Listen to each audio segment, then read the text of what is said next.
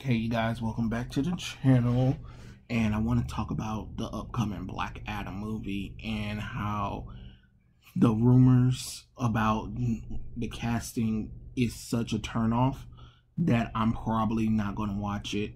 Like, I thought Rock could be the one, but then he decided to fall into that social justice warrior bull crap, and it's just not a good look. To be honest, it's more disrespectful than anything else to force diversity into a team that's all about legacy any damn way. To race bend characters and all that kind of crap is stupid. From the rumors, they're taking Cyclone and they're gonna get some, I forgot what's her name, the girl who played Dora the Explorer, and then they're talking about making her grandmother the original Red Tornado, making her trans because, you know, in the 1930s, women weren't allowed to fight on the front lines, so the grandmother dressed up in a costume to pretend to be a man so she could fight on the front lines with the Justice Society of America during the World War II. But now they want to be like, oh, she's going to be the first ever trans character in DC Comics. And it's just like, no, stop doing this crap. You gotta stop doing this crap. Now you're making Cyclone Hispanic, which makes absolutely no sense. Now you're making her grandmother a trans. Are you kidding me? Then you make Hawkman black for dumb reasons. Come on. And then don't even get me started with Adam Smasher. He's fucking Hispanic now. Like, what are we doing? What are we doing? Past is the past. You just can't keep going back and trying to change stuff to today's society sensibilities. I'm sorry. That team is a 1940s team that has a lot of legacy and heart and the foundation of the DC universe. And to sit up there and take that away from them because you want some diversity brownie points is highly disrespectful.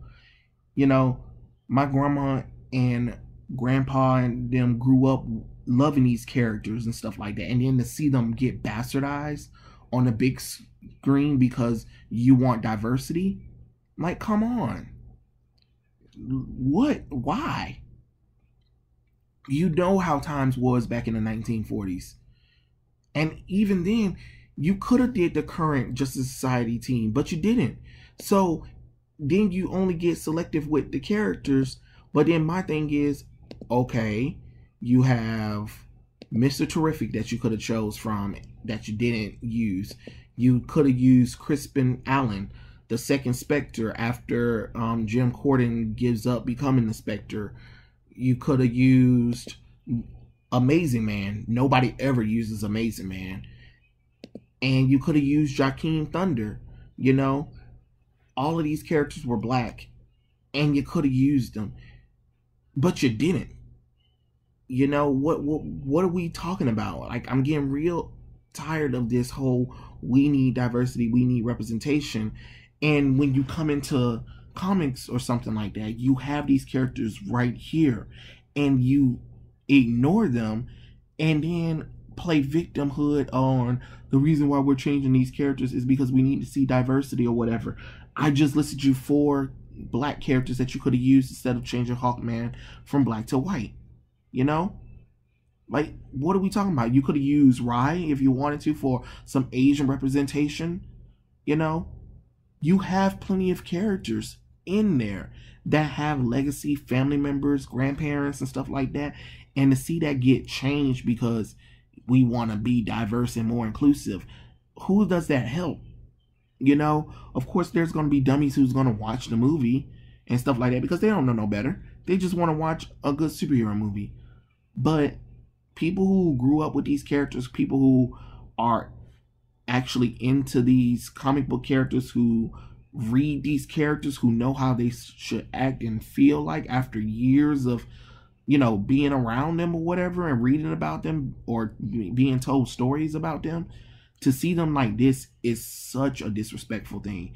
To be honest, messing with the Justice Society of America feels like spitting on the World War II veterans that are still alive today. I am so sorry to say that. That's exactly what that looks like. That's exactly what that feels like.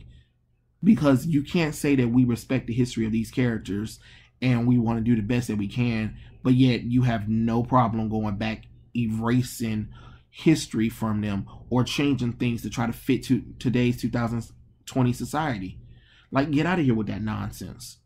It's crazy.